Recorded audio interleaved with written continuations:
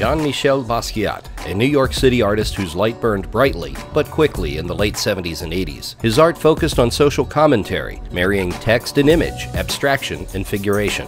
By the 80s, his success was apparent. His paintings were being exhibited in galleries and museums around the world. Basquiat's brilliant life came to an end in August of 1988. He died of a heroin overdose on the second floor of his art studio here on Great Jones Street, just off of Bowery. He was 27 years old.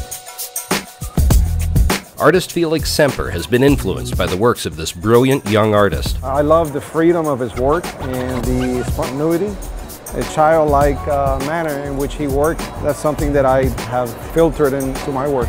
Semper has painted Basquiat and most recently brought this inspiration to his three-dimensional paper sculpture.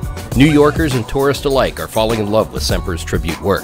They're pretty amazed. Everybody's amazed. I mean, this is work that takes a long time to make. This is very detailed, special work. The work is fantastic. Basquiat is one of our favorite artists, so when we saw this, we didn't know what it was. It was really great to see. So much a metaphor for his life and for our lives as modern people, because it's just the way it moves and bends and out of shape all the time and changes a whole different emotional context of what he's saying. As soon as he starts moving it, a big crowd comes around. I think it's amazing because many of the people in this crowd have no idea who Basquiat is.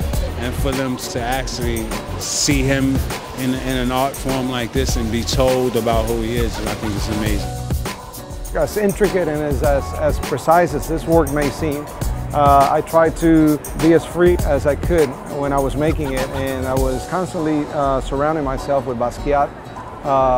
Movies, music, anything that I could. I was breathing Basquiat for 4 months.